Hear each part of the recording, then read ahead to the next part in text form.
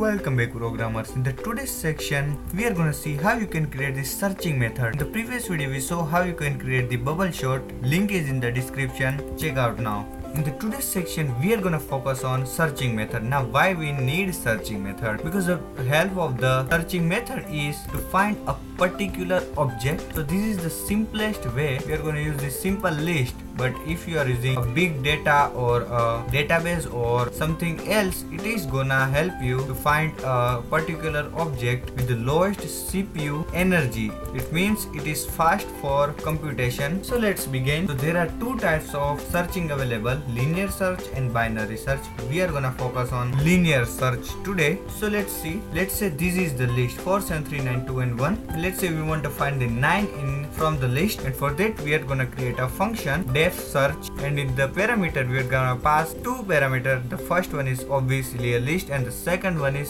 what we want to search, and then we are gonna take a loop for I in the range of length of ARR1, which means 6 because the length of my list is 6. Now you can see in my list we got the 6 value, but the index is start from 0. So 0, 1, 2, 3, 4 and 5. We got 5 values, so we have to add length -1 or else we are gonna get the error, the out of range index. Now how we are gonna find a particular object? Let's say we want to find 9, so we are gonna check each of value.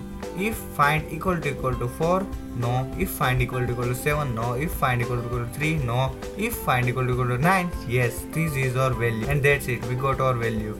So the simple way to do is we are gonna take a if condition. If array of value equal to find, so we are gonna return that value and that index number. So let's try. We are gonna simply call this function and pass the ARR1. Let's say we want to find 9, so we are gonna add 9 in here, but it is returning something, so that's why we have to store that value in something, and then we are gonna print that something. So let's do this. So you can see we got value of 9 is in index of 3, but this is the wrong index, but in the environment of array this is the right index. But you can see this is not the third index, this is in the fourth index, so we have to just add the +1 in here because again array start from 0. So now you can see we got 4. Now let's change this find value. Let's say we want to find 7. You can see we got 2 because 7 is in the second index. But what if we didn't find the value? What if the value is not available in the list? Let's try. Let's say 8 is not available in the list. So if we try this, we are gonna get the error, or you can say none, and for that I just simply use the else condition.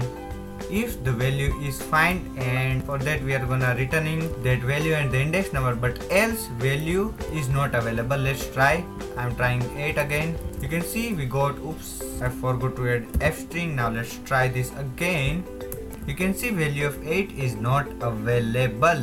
So that's how you can simply create the searching method in Python. So that is it for today's guys. In the next video I'm gonna show you how you can search the binary method in Python. So that is it for today's guys. See you guys in the next video. If you like this video, share this video to other programmers, subscribe to my YouTube channel, hit the bell icon so you'll never miss my latest video. So that is it for today's guys. See you guys in the next video. Till then, just code.